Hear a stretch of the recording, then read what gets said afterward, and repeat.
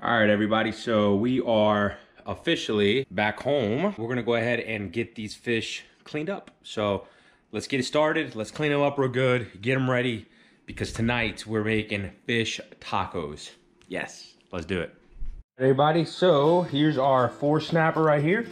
I ended up just throwing one back. He was still alive, and I got the limit, but I didn't need 4 of them, or 5 of them for that matter.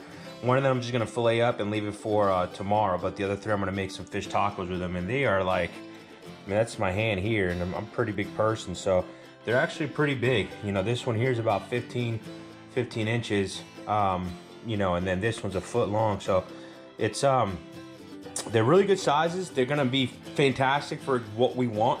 So let's go ahead and start cleaning them up and getting these ready for our fish tacos. All right, so we're gonna move these to the side. Go ahead and get this thing started, shall we?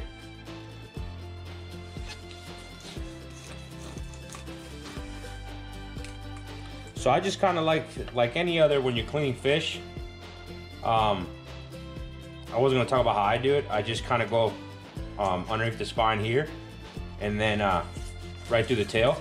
You want to get as much meat as possible. You can see right here. You can hear that bone. And you just want to get as much meat off as possible. Some people like to cut off and don't like that belly meat. I actually like it. It's kind of bony, and so if you get the bones out, it's actually a really flavorful piece of meat. But you can see here, we've already got one side done, and yeah, they did a pretty good job at it. So let me get this one out of the way as well. Just underneath the skin, right? Get rid of the skin. And then this has some bones right here. A lot of people like to cut this part off, but I actually like this part here. It's really flavorful. The bones come up to here, so just cut right through here where the bones are. All right, that's pretty much where they are here, straight down here.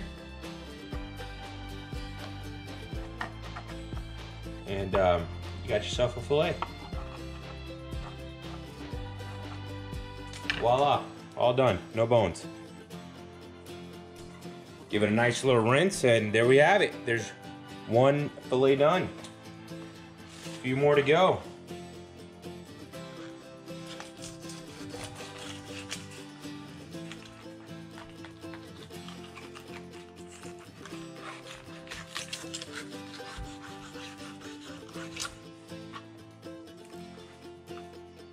Same thing, get as much of that meat off that you can. It doesn't have to be perfect, but you know, when they're not really big fish, you know, you want to get as much meat as possible. So cutting on that bone is pretty important. You can see we did a pretty good job at getting rid of that. What do you do with the carcasses? Well, that is up to you. Many times I just throw them away, but I do save some if I want to go get, you know, if I want to use it for, you know, for bait or for chum or for even catching crabs. And that's a really good carcass to use, because they'll come approach it, they'll eat it, and then you can just, you know, pick them up right there. You don't have to be hunting them down. They'll kind of come to what's available to them, right? So you make it simple. Find those sandy and grassy flats, and just put it on in there, drop it on down, and you're gonna see some blue crab come of it. If you want to, you know, get some crab for a tarpon, you know, or even permit, then that's a really good carcass to use instead of just throwing it away. But if you're not gonna use it, you know, break it down, use it for chum or for, you know, in a sense its own bait, then you can just throw it away, discard it like you would anything else. Important factor, you don't want to cut into any of that. Be careful when you're cutting through, especially if you're using a sharp fillet knife. You don't want to accidentally cut into the stomach itself where the intestines are, because again, we're not removing intestines, we're just cutting fillets off and throwing the rest of the fish in. The only reason why you ever want to remove intestines, you're going to cook that fish whole. And the reason why is you just don't want to cut into it because that's where, you know, there's going to be anything nasty. It's the digestive system. You don't want to cut into that belly and then get any of that on your knife and then get it on your clean meat. So just be careful when you're filleting your fish that you don't cut into it. I mean, is it going to be a big deal if you do? I don't know, you know? I mean, it sure happened to me, especially, you know, in the first part of when I was learning how to fillet any fish. You know, it happened to me often, and I mean, I never got sick that I know of, but it's definitely not something, if you could avoid it, take your time when you're cutting and you're filleting, especially if you're not, if you don't fillet often, you know, and just be careful because you really don't want to cut into that, especially, you know, depending on the fish. Mangrove snappers, you know, seems to be all right, but, you know, you don't want to cut into something then potentially get sick. It's not the idea, right? Kind of use your fingers again, feel around those bones, work your way through it, cut it out, and voila. You got yourself a boneless fillet. I like to rinse my cutting board off in between every 2 or 3. This can get pretty messy.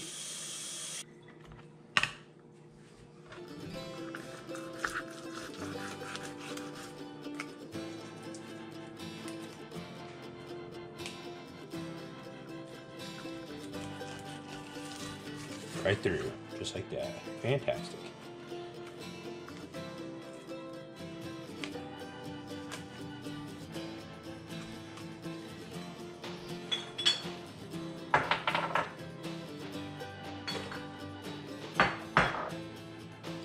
All right, everybody, so now that we've got them filleted and ready to rock, now it's time to get them prepared for the seasonings, right? So what I do is I get a Ziploc bag, a gallon bag, and I just put them all in there.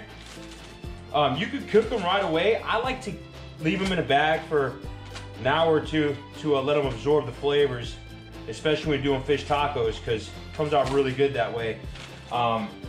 And so for what we're using a little bit of sesame oil, a little bit of soy sauce, some sweet chili sauce. I like this one a lot, it tastes really good. Some Old Bay spice, seasoning, salt and pepper, and that's really it. So for the sesame oil, it's very strong, so you just want to put a little bit, just enough to kind of coat it.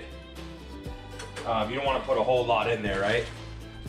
Salt and pepper to your liking. You know, I'm not going to tell you a 1/4 teaspoon of this or that, right? Because everybody likes, I love a lot of pepper. Pepper's really, really good. And again, you could, once it's already absorbed the seasoning, when you get it out, you could always add more salt and pepper to it, right? But I like pepper, it gives it a good flavor, so I add a little bit of it. Salt, not a whole lot of salt. You don't really want that much salt. Soy sauce, the same thing like that sesame oil, just enough to coat it. That's really it. Some Old Bay spice. Just get it on in there. Looks like I'm putting a lot, but this stuff comes out in a little at a time. Not a whole lot comes out of it. And then, my favorite, give it a good shake. Sweet chili sauce. This is the one. Be as generous as you like, right? Just kind of put almost half the bottle in it, but that's really it. And then you want to get it in there really good. All right, close it down. And then we're going to give it a good shake.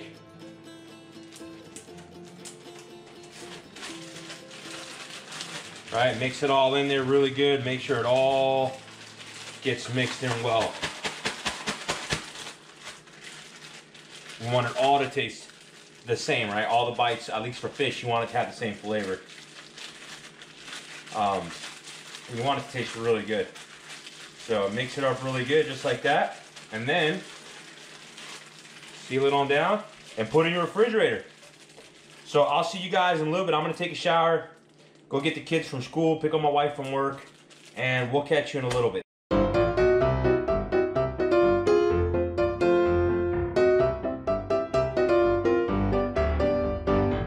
All right, everybody, welcome back. back. We've had some time to let our snapper sit in the seasoning, and I'm gonna go over the ingredients we're gonna be using real quick. So our recipe for today is actually gonna be a mango mangrove fish burrito. Right, I want to do fish tacos, except yeah, there was no way to do. I forgot to buy the little tortillas, so we're gonna do fish burritos. But we're still gonna call it fish tacos because you go either way, and it sounds better. So let's get this thing started.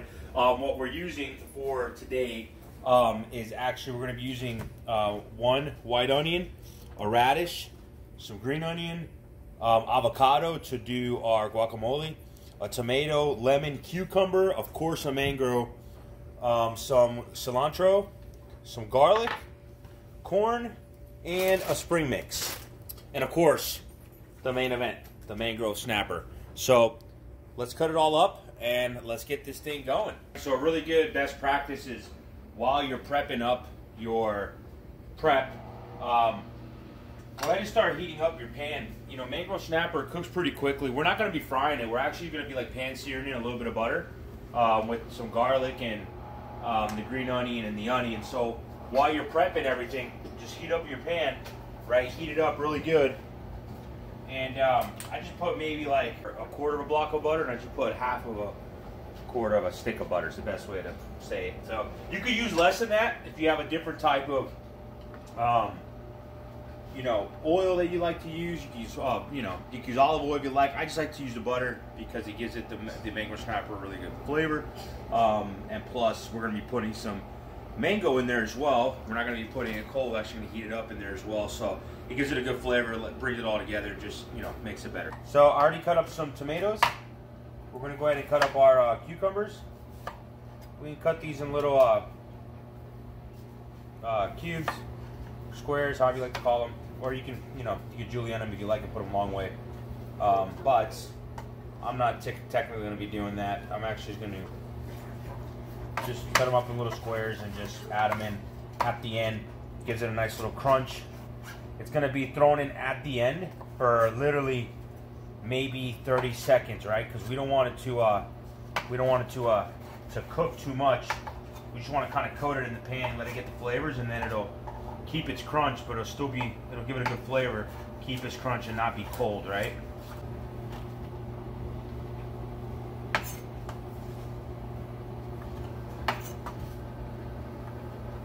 And you just want to prep your onions, right? Because you're going to want to throw those in the saute pan as well. In this case, same thing. I'm going to do like just a quick chop, just to break it down a little bit, and then we're going to add it in there, let them caramelize a little bit before we add the garlic and before we actually add the mangrove snapper. So you can see butter's cooked down pretty good. All right, so here we're going to go ahead and turn the heat up a little bit more. We're actually going to add the onions in first. And that we're going to let it cook in there for some time, let it caramelize. But I don't have it on high heat. I have the heat on medium right now because this mangrove snapper cooks very quickly. Very, very quickly. Literally a few minutes and it's done. So we're going to let this cook down. While it's cooking down, I'm actually going to prepare the guacamole. All right, cool. So now we can actually prepare the guacamole. A guacamole is not going to be like a true Mexican authentic guacamole, right? It's just going to be a really good guac that I'm going to make. So here, best way to do it, just take a spoon, you cut it around here just like this, and there you go, there's one. Same thing here. Best way to do it. Two, we're going to be mashing up anyway, so you can get out any other way you like too. But I'm used to doing it this way, so this is the way we're doing it. Here. That's done. Make sure there's no pits left in there because it could be a little bit bitter. Not pits, excuse me, a little where it leaves a kind of like a little bitter flavor if you get it in the food. That's not what you want. Okay, so we're going to get it in here. We're going to cut our lemon.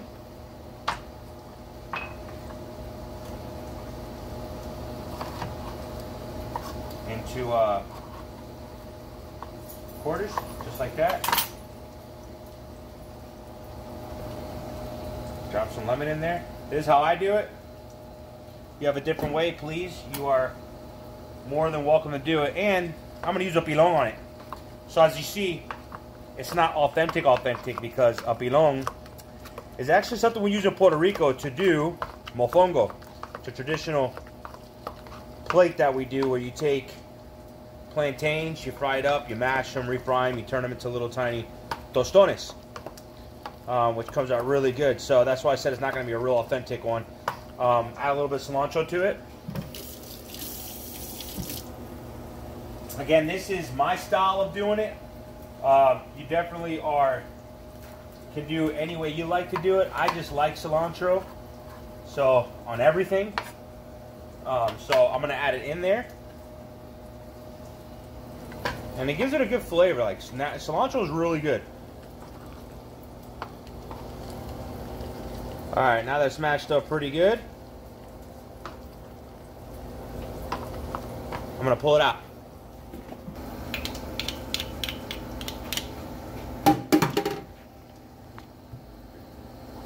All right, cool. So I'm gonna get it all out of here. Nice guac here. And the cool thing when you're cooking, you taste everything. We had to add some salt and pepper to that, but this guac is not going to take any salt and pepper because we're going to have salt and pepper in our mangrove snapper, and we're going to add it as we're sauteing down our vegetables. So we don't really want to add too much salt to it. So the buffalo we're going to leave like that, no salt. Actually, a little bit of pepper, just to give it a good flavor, a little kick to it.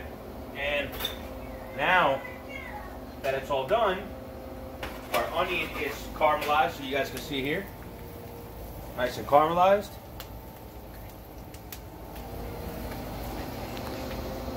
All right, we got the onions out. Now while we prep our mango, we're actually gonna cook down our snapper now. So here, I'm gonna add some garlic to your pot. Nice and hot, and remove. Bring the heat down.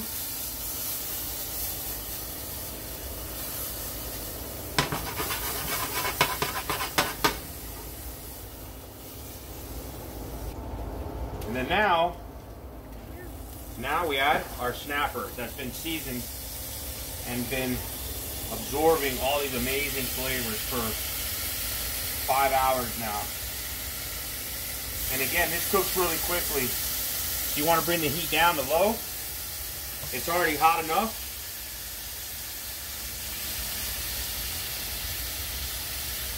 Hoping to make enough space here for all of them. That's relevant to the size of the pot, right? And obviously, depending how many fish you're cooking. We're cooking a bunch of fillets here, so, but it looks like there's going to be enough space for everything. Sure is. And of course, don't forget the extra sauce on top of it because it just tastes great.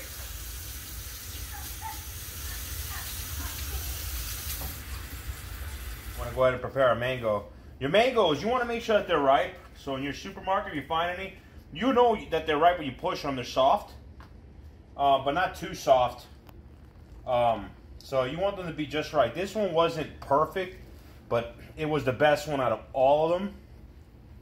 So I'm not going to complain. It could be a little bit soft, a little more juicier, but we're definitely going to be cooking it down, so it's not going to have a big effect or a big change, right? As if we were doing a mango chutney chicken or whatnot. So we're gonna cut it off here.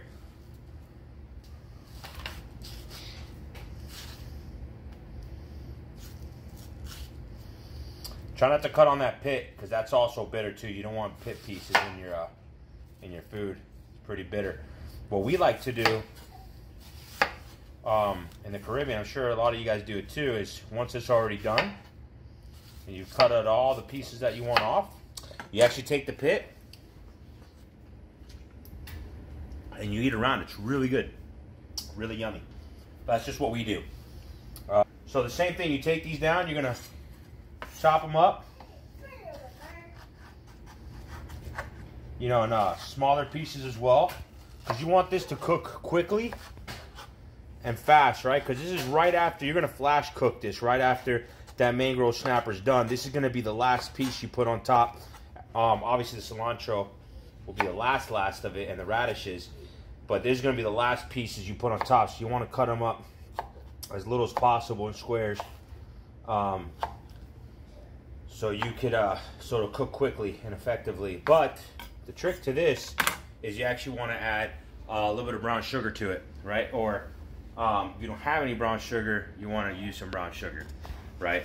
Just because it cooks just a little bit, because it cooks it down quick, caramelizes as well, and it gives it a really good sweet flavor. Remember, we had that sweet chili sauce on it, so this sweet mango sauce is going to even make it even tastier.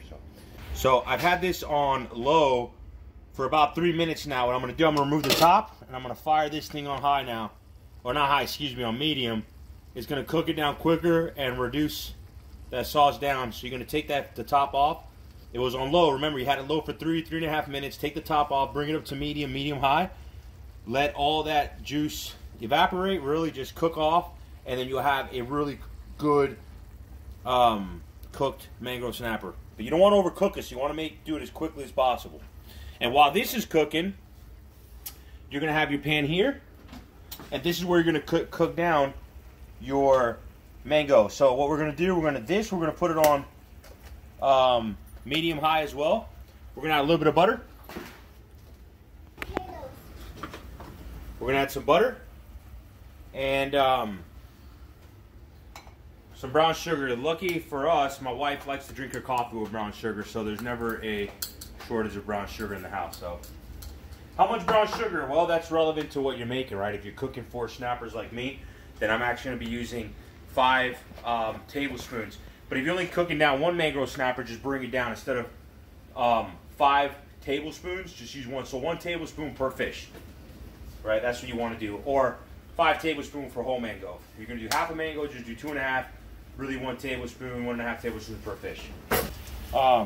You're going to cook your sugar and your butter down with your mango snapper.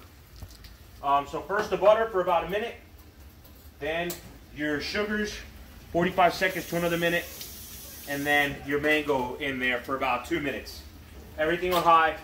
You're going to continuously stir. You see how the fish is cooking off here? It's the liquid's starting to cook down. Now this fish is taken off the heat, it's done. Turn it off, the rest of that liquid will cook off. But you don't want to overcook your mangrove, so just take it off the heat. That's ready to go. Now we've got our mango chutney.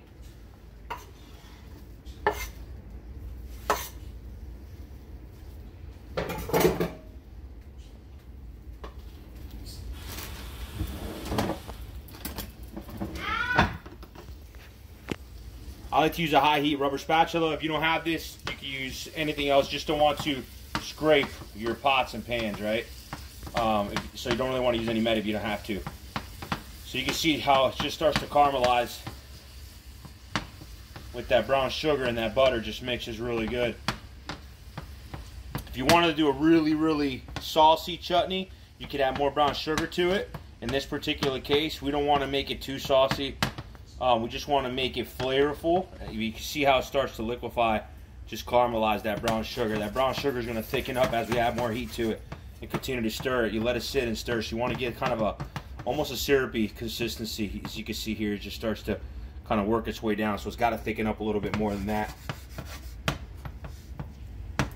Let it heat up. All right, when you get it to almost a boil and you got that syrupy consistency like this, that's when you know it's ready to rock. This is when you add your cucumbers, right? You remember that garlic and onion that we sauteed down? You're going to add that in as well. Give it a good stir. Give it a good stir. You want everything to get coated real nice. Again, you want to keep that crunchy, a little bit of crunchiness. I mean, the heat's it's a vegetable, excuse me, it's a fruit, so it's going to It's going to heat up and get a little softer, but just a little bit of that consistency. And that's it. We're all done. This is done. Take it off the heat.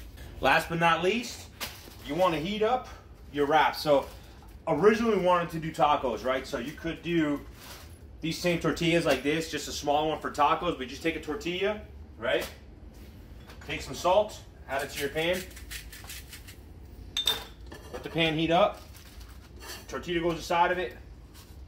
You can use a bigger pan, but it's nice and hot. It's okay. And just kind of give it some turns, right? And when it's nice and hot, take it off. You just want it nice and warm. You don't want it like hard and crunchy, right? You want it nice and warm. And then just keep flipping it around. The salt's nice. It gives it a nice little flavor to it. You don't have to put salt in your pan if you don't want to. I like to. It's just the way I've always done it. But that's how we're doing it now. Once this is done, I'm going to assemble all together. You can see what it looks like. While that's cooking down, the last thing you want to prepare is your radishes, right? So you just want to thin slice them. This you're not cooking now. This has a really good flavor to it. So almost like a little spicy flavor to it. So you want to leave it raw just the way it is, just like that, right? If that's too much, you could take it and half them if you like. Plus it renders a little bit more when you half them. You want to make more, just like that, and you're all set. And your green onions. So these, just cut off the root here, just like that. You can cut them in. Since I'm not using my bigger cutting board right now, it's a little dirty from everything else. You take them in half, cut them, and then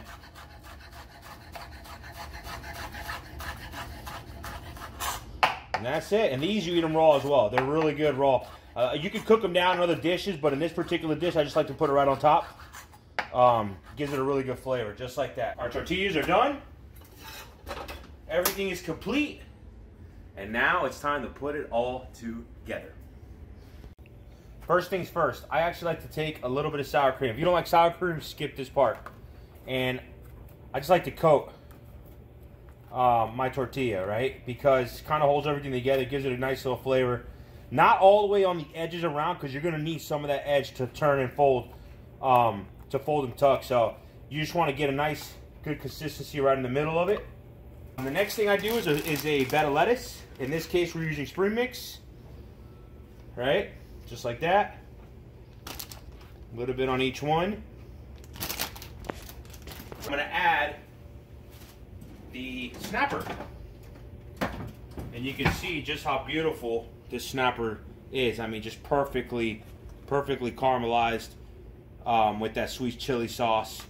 And it's just going to be incredibly amazing. So, a good portion for everyone, right? Don't be scared. There's plenty of snapper in the ocean, so if you need more, just go back out and get some. But don't be scared to serve yourself some snapper. You know, in this case, we're putting some big servings in these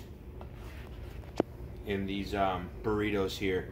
The next thing that goes on here is our mango cucumber chutney that we made. So this here, just want to take enough on top, right? Because it's going to be sweet because of that brown sugar. But it's also going to have that garlic and that onion in it, so it's going to give it a really good flavor. Just like that. And then from here, here's where you want to add some fresh cilantro.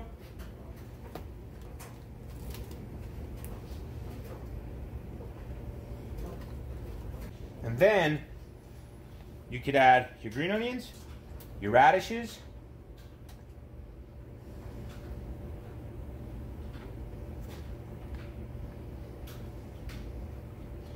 your corn,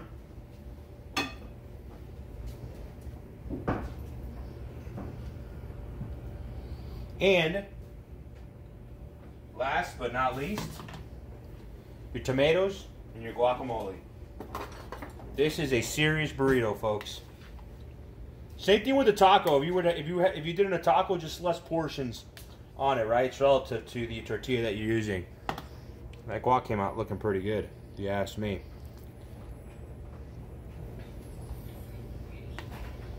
Also, we're going to use a Sargento aged cheddar cheese. 18 months. I don't know about all that, if it was really aged 18 months. But it tastes amazing. So we're going to use some of this. And now is the moment of truth time. Can we fold these bad boys? Go.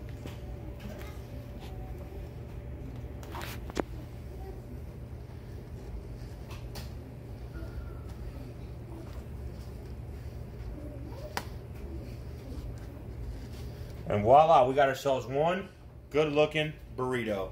That's a serious burrito there, folks. All that's left, guys, is to try your amazing burrito.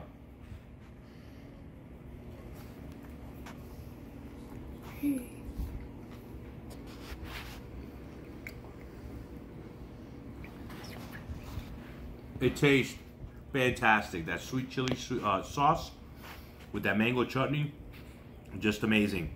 Garlic gives it a really good flavor. The onion's right on. And the radish gives that perfect crunchiness, right? So it just brings everything together. This thing tastes amazing. Guys, we're going to wrap up the video. I hope you guys enjoyed it. Mango Mangrove tacos. In this case, Mango Mangrove burritos. I'll catch you guys on the next one. Enjoy your catch. Eat it. Have fun. Peace.